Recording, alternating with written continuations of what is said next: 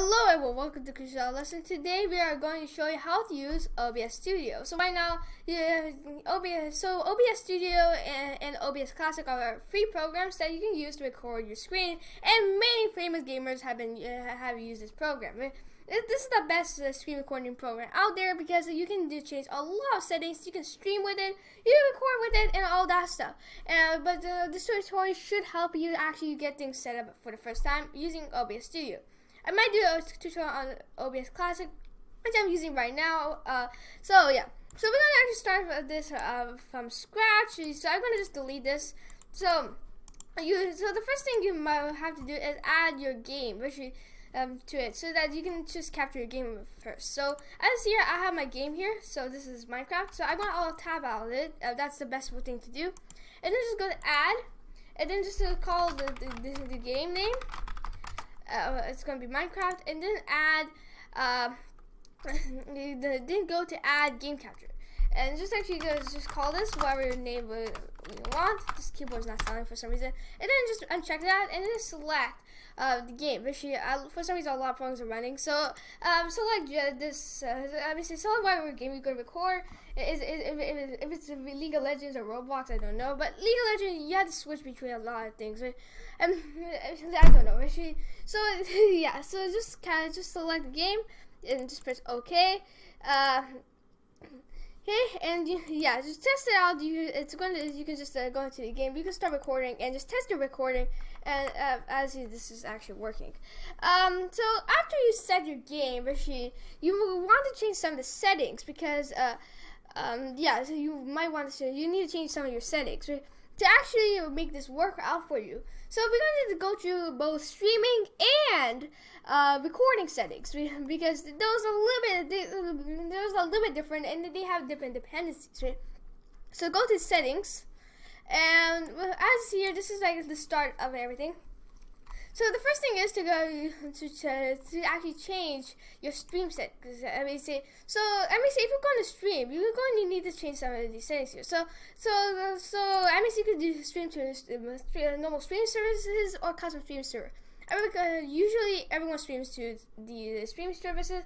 Right now I have YouTube,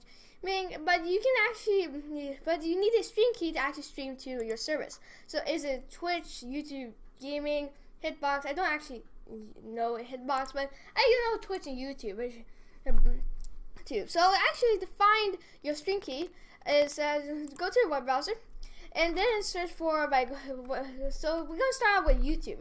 We're gonna do YouTube and Twitch. Right? So you go to youtube.com for YouTube. Then go into Creator Studio, and after that, then we're going to Creator Studio. Go to live streaming.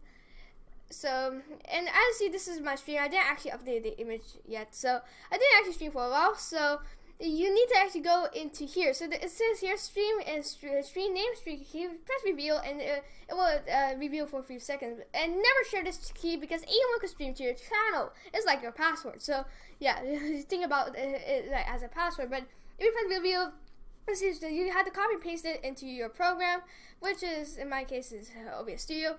Yeah.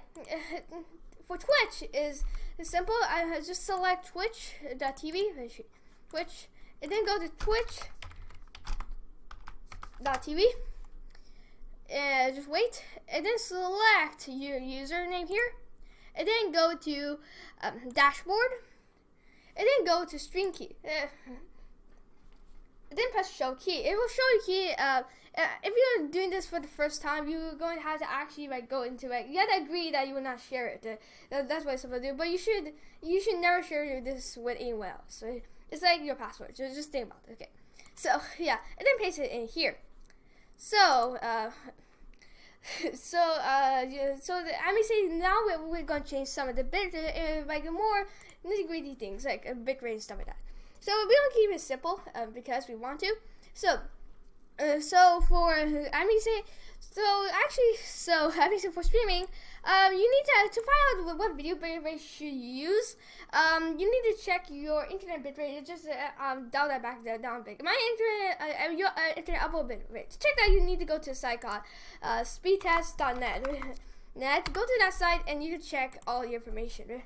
there, and then check your upload bit rate, and then dial that back, then down a bit. So this is 2500 kilobits per second or 2.5 megabits per second. I mean, see, because the game also needs some bit rate, and yeah, I'm becoming a user of extremely small bit rate because.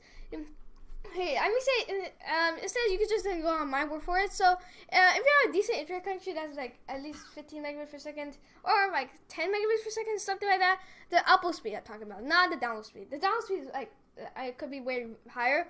So if you have something like mine, I would recommend use 2500 for 1080p or 2000 for 720p, or you can use 2500 for 720p. You can get some good quality there. So I mean, say if you use something like 3500. That is an extreme high bit rate, and it's going to lag out. For me, it did. If you have a decent core computer that could keep up with it and great internet connection, upload speed, you can use this type of bit rate. When I try to use it, it lagged out, so I don't recommend it for my graphics card 7 because I use a GTX 960. So all the bit rate is just for the quality of the audio. You can put this as high. I think it is a good idea to actually put it as high, but still. So the stream audio, yeah, actually that's the limit. So yeah, so I mean, say if you're going to record, you have to actually you can use 320, but yeah, it's going to give you a warning. So now this is the other stuff, which is some important stuff here. So this is the recording pad, which is where you're going to OBS is going to record to. This set to stay on stream, so you can just set this. So like for 5,000. I mean, say if you're going to stream, it's going to be recorded at the same time. So yeah, you're going to have a backup version if YouTube just messes up a bit, or you have like multiple accidents. You had some technical difficulties, you had to cut the stream out. So and then you can put them together in editing. So yeah, you have a backup of it. So you can use the big. So if you're going to record, you might want to use something like 5,000 or 10,000. I use 10,000. And just a note, yeah, I actually keep forgetting I had to downscale using something called Handbrake. So if you have a very high bitrate and your program is just freezing for no reason, just use something like Handbrake. You can just downscale it. But well, you should use something like 10,000. If you have a very good software, use something like 50,000. Right? Yeah. So I'm going to keep as 10,000. But if you're going to stream, use 25. For the recording, set to stay on stream, or you can just do indistinguishable quality, and then this is what happened. It's gonna use extra CPU uses, but my CPU is not very good, so I'm gonna use stay on stream because I don't really need indistinguishable quality or large file size. Large quality is tremendously large file size. That's too much. Yeah, that's a little bit too much. But if you have two dual GTX 1080s. You should use the high settings, that's for sure. With recording format MP4 always, and I really, yeah, this is a little bit more like nitty-gritty. Right? So I mean, the recording format is going to be MP4. MOV is fine if you're going to use something like iMovie or iMovie to actually edit, but MP4 is the best because it's like the most supportive, and this is the internet, internet's format, right? Or so I say. Audio, this is something that's extremely important for me because it's not all too many settings, but it's very simple actually. So you have to actually select your desktop audio device. So you can select your speakers. So I'm going to do that. Desktop audio device 2. That's a second speaker or something. It's a very complicated setup. Not exactly complicated, but do not take my word for it. But anyway. Mic and auxiliary audio device. So you can have multiples of these. In fact, you have two people talking in a different room. I think that's a room, and you have two mics somehow connected. So you're going to. So I have my webcam or my blue snowball. So I'm going to save it for my webcam for the video. All these. So yeah, you can press OK by now.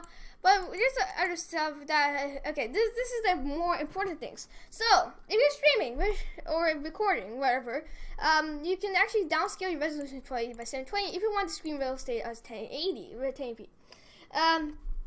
So I don't recommend, so that means that you can get very crisp quality while streaming. I did that once, but I wanted 1080p, so, and then the frame rate, this is also important. So, if you, I'm recommending you go with 59.94 because that's a standard. 60 is not actually a good idea. Let me explain this is standard. So Beta 1.94 is fine. So yeah. And yeah, just press OK, and everything is done. You set all your settings. Well, I mean, say just do not go for my word for it for the settings. Like for example, the video settings. Like you can use 720p, if you and then also you can use 30 frames per second. It's going to reduce all the lag, and yeah, that's going to be fine. If you want to adjust the audio, for example, your desktop audio is a bit too loud, you can just lower down the audio to the negatives. So when you actually, if you have very loud music, you can lower down the music audio, or you can just lower down the audio of the game if the game has like very loud music. If you don't want your mouse pointer in the game, you can just check it in settings, and then you can uncheck capture cursor, so that when you play the game, your cursor is not captured. It is pretty useful if you think about it. Yeah. Also, okay. Also, just to note, on the encoder side, I use hardware NVENC. Main reason is that I have an NVIDIA graphics card, and I really don't exactly know about AMD because I have an NVIDIA graphics card, so yeah. But even so this is like a built-in encoder. This is going to make your footage more for better quality, and yeah, so you should use hardware NVENC if you have a NVIDIA graphics card. So I have an NVIDIA GTX 960, so I'm going to just press OK. You can start recording now, but yeah, so this is a basic tutorial. This is the most simplest tutorial. This is just stripped down to like just bare minimum that you need to actually get everything set up, and this is like all my recommendations. Also, if you want to test the desktop if it's working, just actually do this. Yeah, that's a trick. If you want to use also, if you're going to use audio like from your desktop, you should wear headphones because your mic is going to record your speakers, obviously. So yeah, this is like just a tutorial how to actually use OBS Studio. This is Krishna's lessons. So thank you for watching this. Bye.